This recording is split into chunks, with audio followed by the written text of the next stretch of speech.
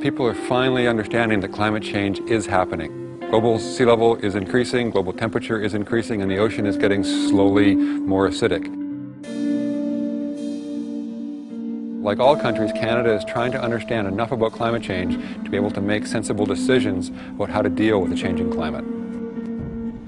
Fisheries and Oceans Canada has a new program on adaptation to climate change.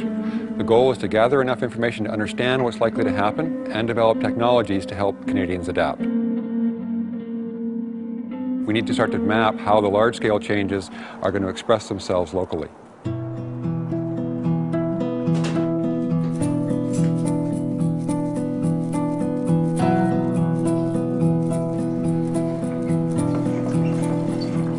We actually monitor sea level both for navigation purposes and as part of the tsunami warning system and as part of the global sea level observing network.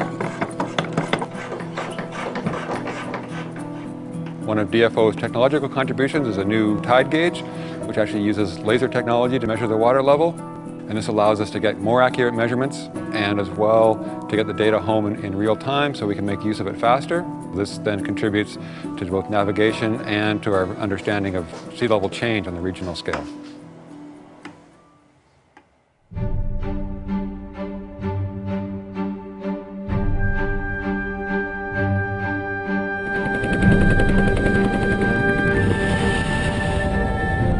We actually go out at the end of winter in a helicopter, deploy an instrument and measure the water temperatures down to depths of about 200 meters. And what we're finding is the last couple of years that upper layer of the ocean isn't getting as cold.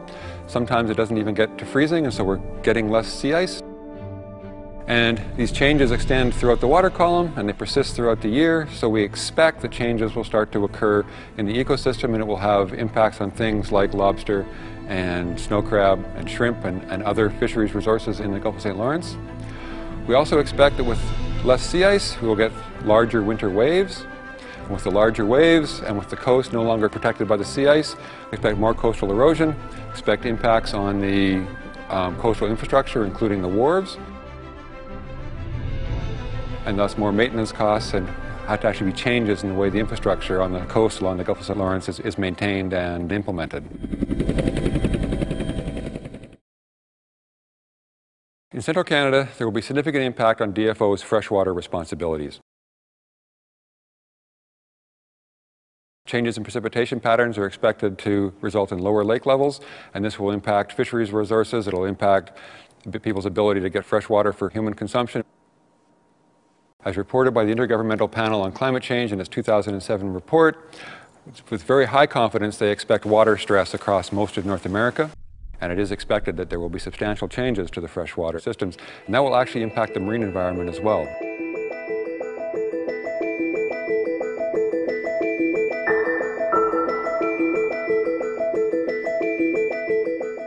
Of particular interest is the Fraser River Delta, which is part of Greater Vancouver.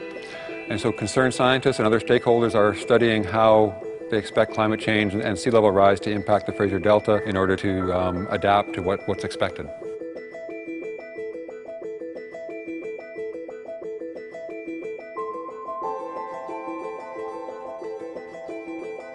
The changes right now are most obvious in the Arctic. For the Inuit, travel in the summer has become more dangerous as the ice becomes more unpredictable, so people's lives are at risk. In Hudson Bay, there's been the arrival of killer whales, the new sort of apex predator, and will compete with humans at the top of the food chain. As the sea ice declines, there's more and more people wanting to either move goods through the Arctic or explore for natural resources. This will increase the demand for things like charts and weather services and search and rescue services. One of the recent DFO innovations is to actually install an observatory in the western end of Lancaster Sound that actually brings environmental information from the ocean up to a location on the coast, and then it actually gets sent by satellite back to Halifax. And this will start to give us real-time information on ice conditions, the temperature, and even the basic phytoplankton productivity in that part of the Arctic, which can then help both validate climate models and provide operational information about ice that both Coast Guard and other mariners can use in their operations.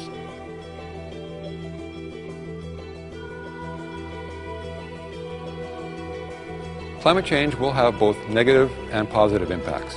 The negative impacts are relatively easy to identify. There will be impacts on infrastructure, there will be changes in the way the ecosystems are organized. Positive impacts are harder to identify, but there will be shifts in fisheries productivity, so some places will become more productive than they are now, and this will be a positive benefit for people. The role of DFO science is to try to understand what the changes are going to be, where they're likely to occur, when they're likely to occur, so these changes can be used by DFO policymakers and all Canadians to adapt to a changing climate.